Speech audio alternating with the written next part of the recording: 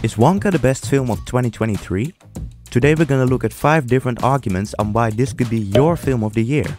But first, I gotta drive to a special guest. First, Wonka's director Paul King really got the same feel-good tone into Wonka as he did to his Paddington films. And not just that, the fact that Wonka is just as enjoyable for children as for parents directly contributes to its favorable reviews and easily makes Wonka a special holiday film. Now that it has such... of course, the soundtrack. The soundtrack has some incredibly catchy songs, the dance choreography was masterfully performed, and the lyrics are pretty innovative. And it's not just the soundtrack. If you combine it with beautiful and large-scale cinematography, you really seem to create an amazing cinematic musical. Something they already did in the 50s. I gotta turn left.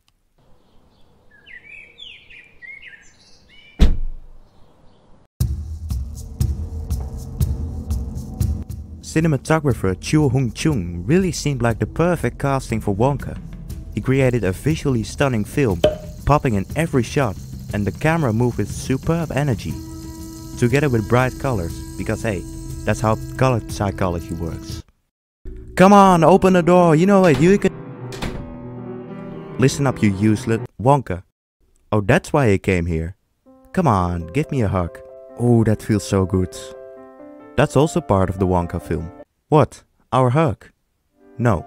It genuinely delivers an emotional blow in the last phase of the movie. Especially audiences who have a special attachment to the first Wilder film will be in tears. And that in a bright musical film. Hey. Are you daydreaming again? Yeah, as if I was night dreaming. Do you see that? Oh well. A work of great imagination together with real personality can also be included. Sorry, this is a little confusing. Well, what the filmmakers did was combining imagination with personality to deliver a compelling story. Wonka's character is quite easy to relate to, and when you add a bit of fantasy, such as a no daydreaming sign... Exactly. Oh, that's brilliant.